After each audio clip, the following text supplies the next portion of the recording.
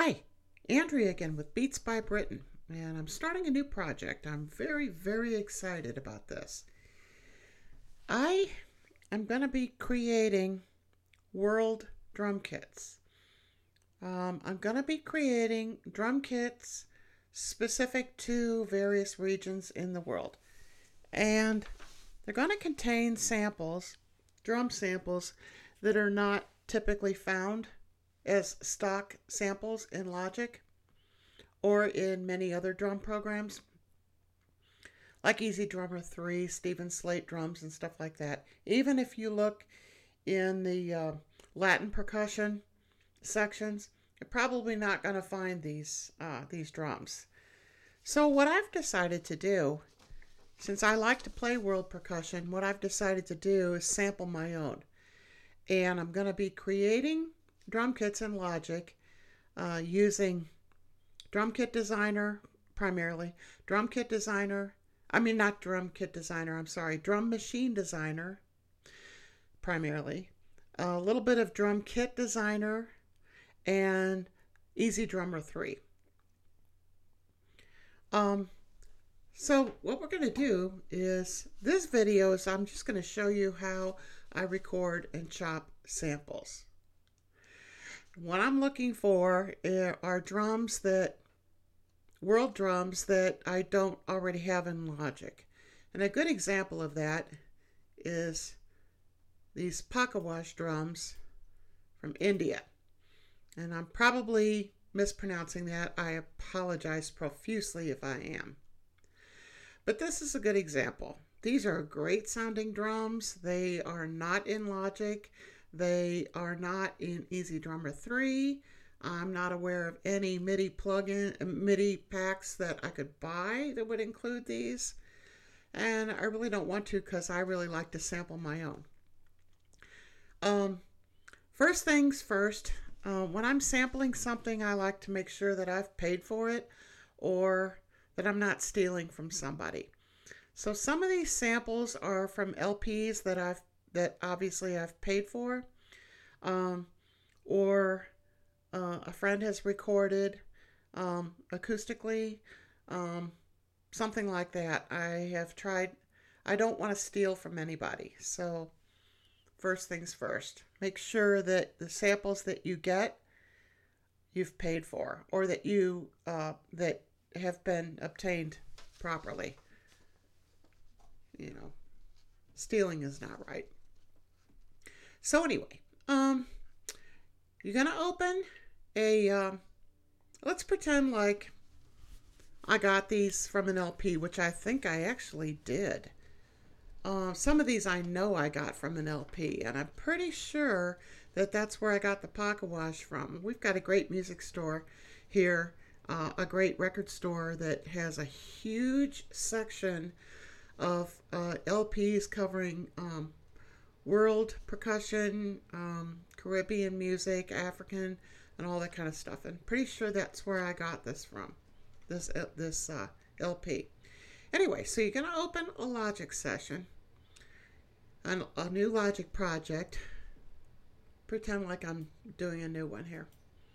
Okay? So, no, I don't want to close that. We're going to choose an audio track. For your input, you're going to choose the source for your audio. If I'm sampling from an LP, my source is going to be whatever my record player is plugged into, which in this case is input 10. Under number of tracks to create, I like to just go ahead and start off with 20 or 30 because, yeah, I'm going to be sampling a lot. So I could add like 20 tracks. And then I don't need input monitoring or record enable. I don't need any of that right now. Okay, so I'm just going to I would click on create, but what I'm going to do is show you one I've already done. If I click on create, it's going to create 20 tracks with the audio input as input 10. But I've already done that. All right.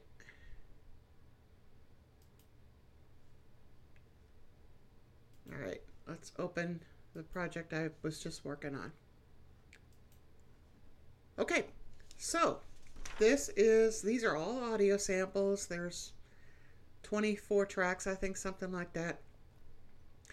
And I've already chopped all of these, but I'm going to start from the beginning. So I've created my audio tracks. I haven't done any recording yet. Okay, so I'm going to click on the track I want. Go ahead and arm the track for recording, and then play your LP or your cassette or wherever your samples are that you have. Okay, I've already got these recorded.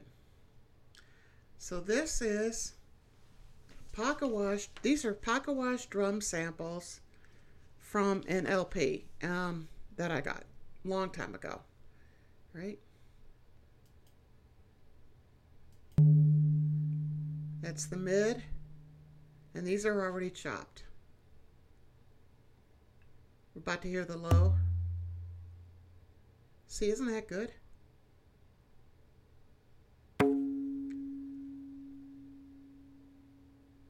And then the finger slap. And a palm slap.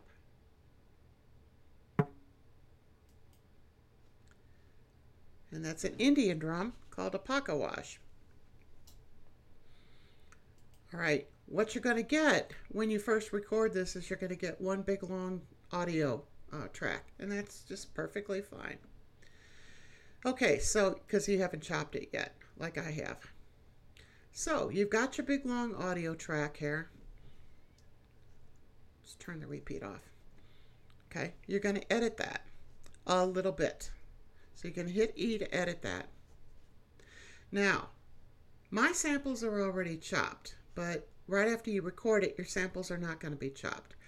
The only thing I want you to remember is when you're sampling for drums, for a drum kit, you want to make sure and leave the audio tail as long as possible. So you don't want to delete anything.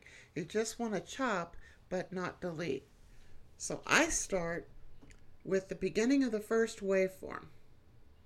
And this is already chopped the way I want it.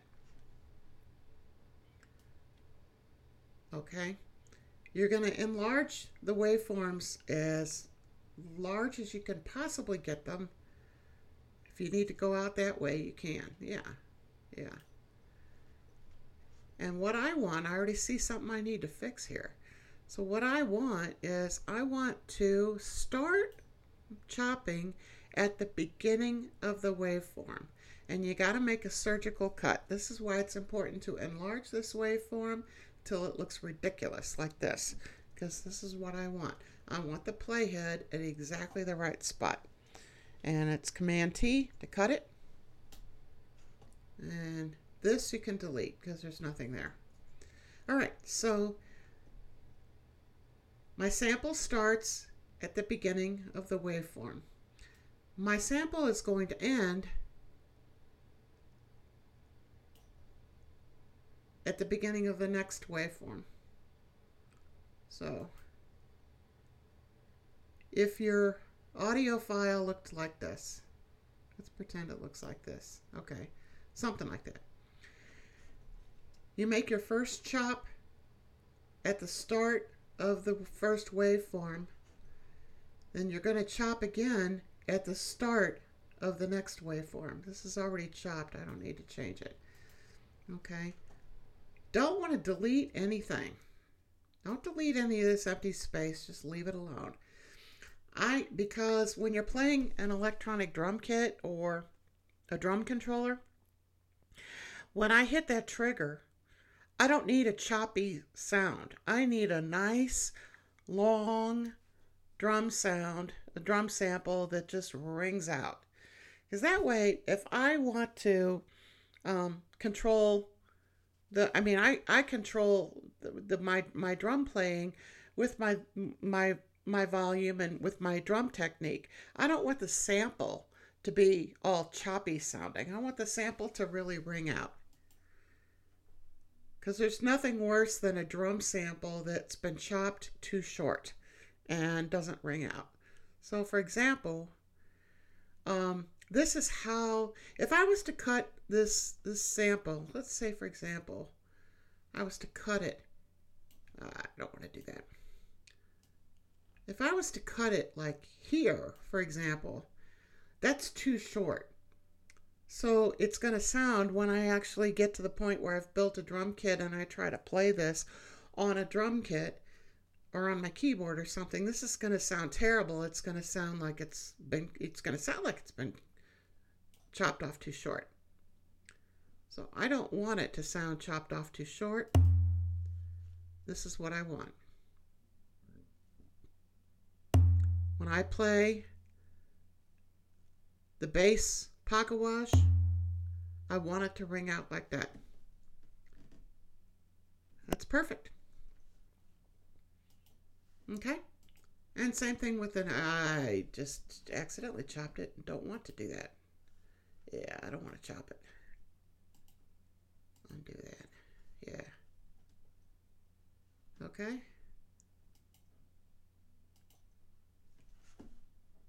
So, here's the high pocket wash.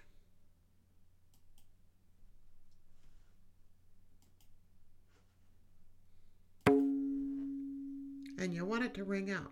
Go ahead and leave all that tail in there.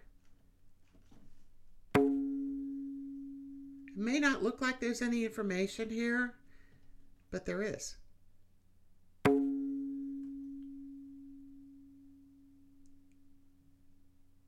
I can still hear it ringing.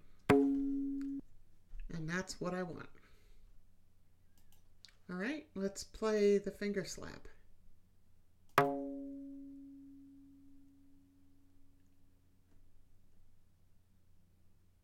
Perfect.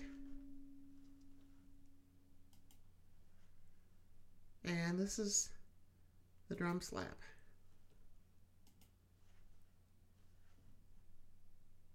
This is the palm slap anyway. Okay? So those samples are chopped perfectly. And you kind of want to do that with any other audio track that you intend on using for drum samples. That's when you make your chops. You want to enlarge the waveform as large as you can possibly get it, like that.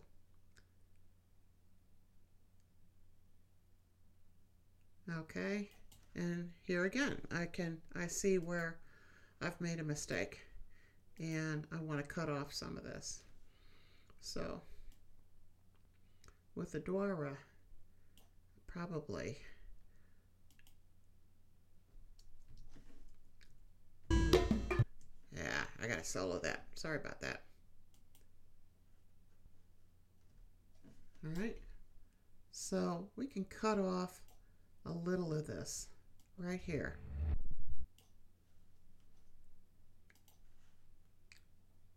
Enlarge that waveform. Cut off a little bit of that. You don't have to. There's not much there, but I can cut off a little bit of that. So we're going to Command T to chop that. Get rid of this. Okay. And now play the sample.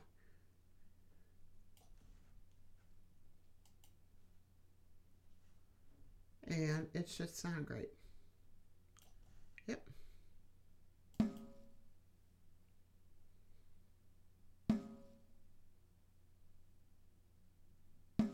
And it sounds good.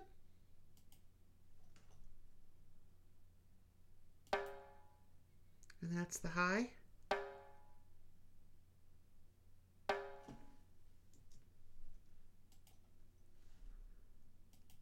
And this is the mid.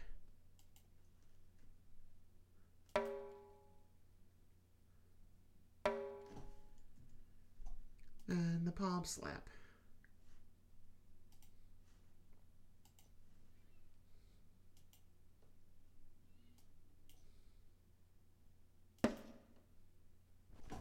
And that all sounds pretty good. And one other change you can make here is if your samples weren't recorded at a high enough volume.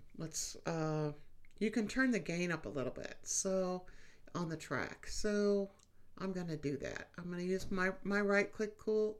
My right click tool is a gain tool. And I'm going to bring the gain up a smidge here. Right? And let's play this again. I'll play the whole thing.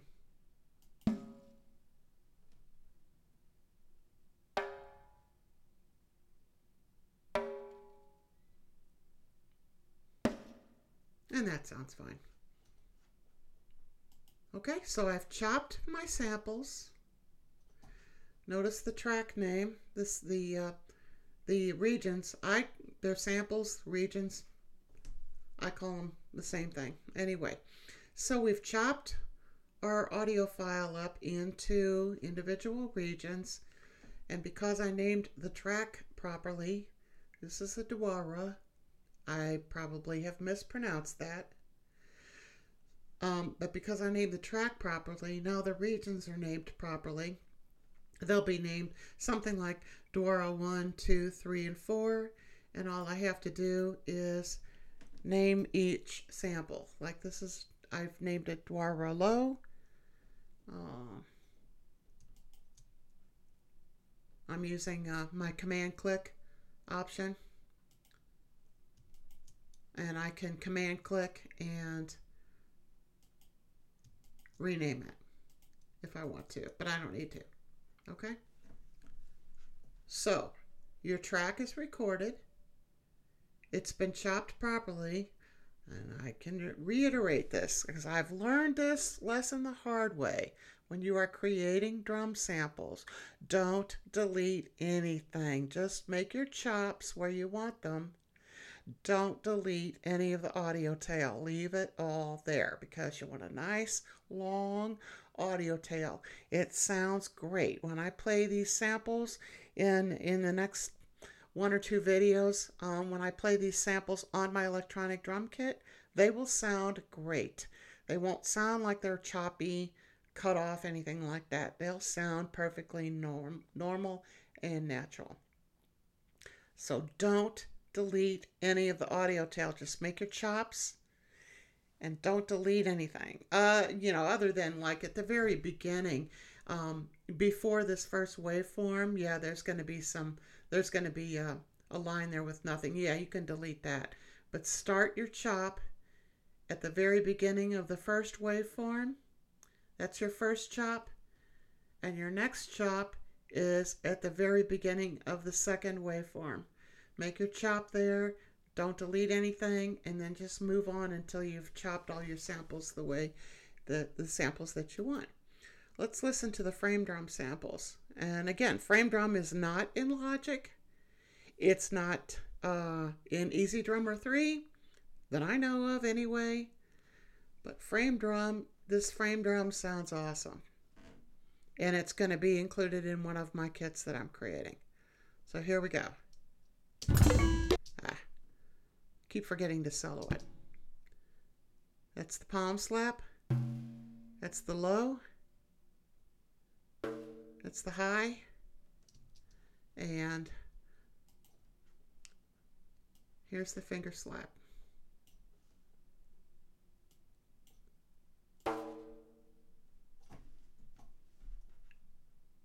Sounds great. That's exactly what I want.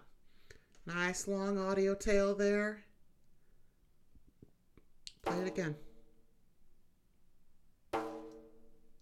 It's as long an audio tail as I could get out of it. And it sounds great. That's exactly what I want. All right. And Gatam. I may be wrong about this, but I have to do my research. But I think that a Gatam is a North African instrument. And I may be wrong about that. But it's another example of a world percussion instrument that is not in Logic, not in Easy Drummer 3, and not in any other drum libraries that I could find. So I decided to sample it myself. I got this from a local music store. There's a folk music store real close to me that sells a lot of world percussion. And I like to just go there and listen to the customers play the percussion. Um, I'm good on some of these instruments, but not on all of them. In this case, I was there looking at something else, and it was just me and one other guy, and he was playing a guitar. I didn't even know what it was. He was playing a guitar, so I decided to just pull up my cell phone and record him. This music store is an old, small store. It's got a lot of carpeting in it. So, people that are interested in purchasing folk percussion like this can go sit on a stool on carpet and hear and play it, and it sounds awesome. I did not even need to apply any kind of audio effects or anything like that. All I did was pull out the cell phone, record this guy, asked him to play just a couple of notes on there so I could sample it. And then I was so pleased that I ended up just buying the guitar. You know, I don't want to go sample somebody in a music store and then not buy one of their products. That's kind of cheap. But I liked it so much, and they had a couple of them, so I got one. Um, I don't know how to play it very well, but this is a sample recording of somebody else. Okay, so we're going to play this. All right. Actually, let's just play this one right here. Okay. This is the high.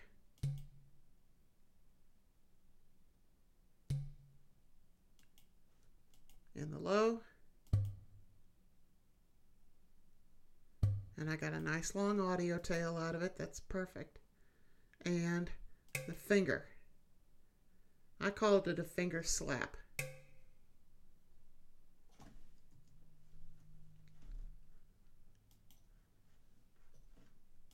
So the only change that I would make is I would bring the gain up on these because they're a little bit soft. So I've already made my chops the way I want, and I start when I'm doing drum sampling, when I'm chopping samples for drums, I don't delete anything. This is empty space in here. There was no reason to keep that, but I start by making my first chop at the beginning of the first waveform, the very beginning, right here.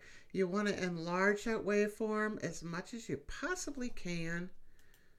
Yeah, okay, so that I'm sure that I'm seeing all of the waveform. Okay, and you make your first chop, like I said, at the beginning of the waveform, and your next chop is at the beginning of the next waveform. Keep doing that. Gotta solo that. So your next chop is here. Now I've already done that, but if I hadn't have done that, if I hadn't made my chop already, this is where I would make it. I would make my chop right at the beginning of the next waveform. All right. And we'll hear the guitar low. And let it ring. And you want that. You want to leave a nice long audio tail. Okay. And we'll close the editor. All right. So you want to leave a nice long audio tail so that it doesn't sound choppy when I actually create the kit and start playing this on my electronic drums. One more thing I'm going to do is bring the gain up just a smidge. These samples are probably, let's see if yeah, they're a little bit on the low side, so I'm going to bring the gain up just a smidge here. Yeah. Good. Okay. And I have my my right click button on my mouse assigned to the gain tool. That's how I do that. Okay, so Now let's play these. Yeah, that's a little bit better. Don't need to add too much gain, but a little bit. That's perfect. Okay, so that's how I record an audio track that I'm going to chop. Record the audio track, make my chops. Don't delete anything except empty space. Yeah, you can delete that, but leave your audio tails intact. Don't chop them too short. Okay, make sure your track is named correctly so that your regions, which will become your samples, that your regions are also named correctly. Okay, and then we're gonna close the audio editor,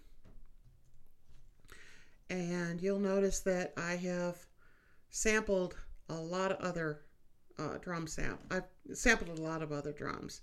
I don't remember where I got these Kenjira drum samples from. Might have got those from an LP, but let's hear that. Okay, so Kenjira, I think those are also Northern African. Again, I got to do my research because that's going to come in handy when I create the drum kits. I want to make sure and name my drum kits according to the region of the world that they come from. Right? So that's the low, that's I think a palm slap.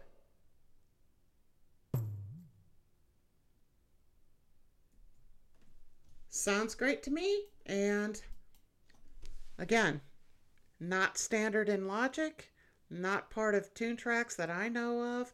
The Toontracks drum library, I don't know. I don't think it's in there. I know it's not in the Logic drum library, and so we can go on and have fun. You don't have to listen to all of these yet. You will in a minute. You will in the next video when I start creating the drum kits from these. These chime samples are pretty cool.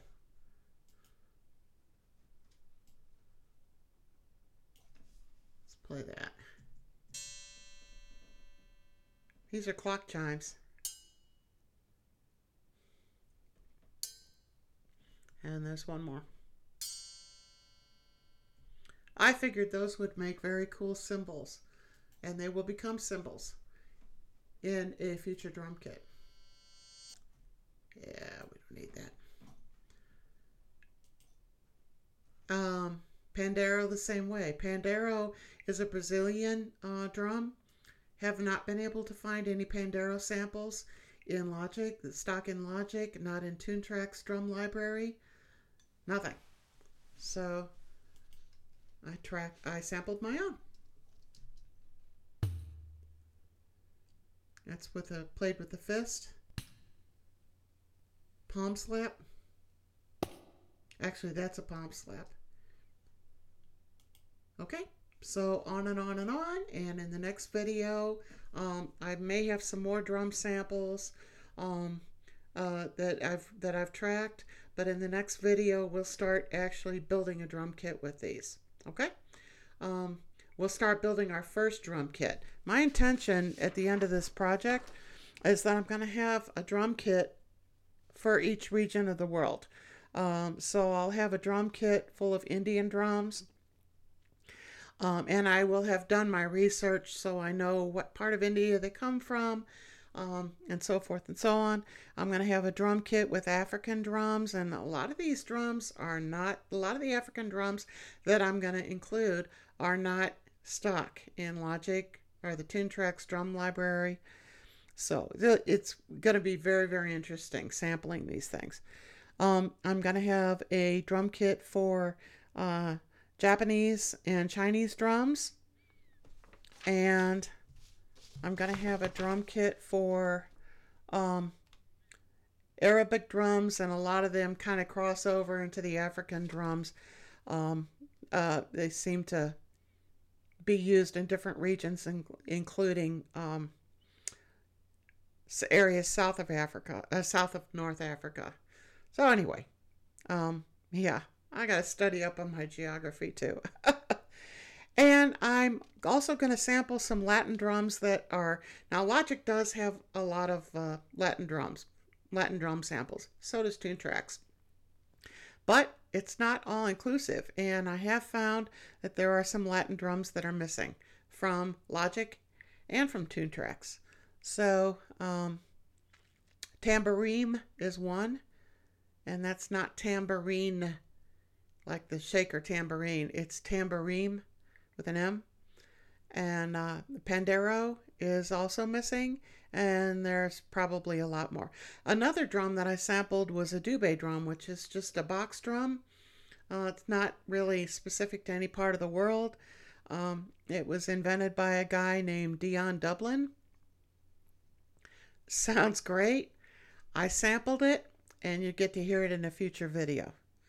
Pancake drums are just pretty much any drum that's short. So you could have a snare that's a pancake snare or a pancake tom or anything like that. But I did sample some pancake drums, and they sound pretty good too.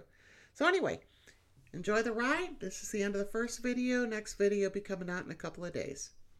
See ya.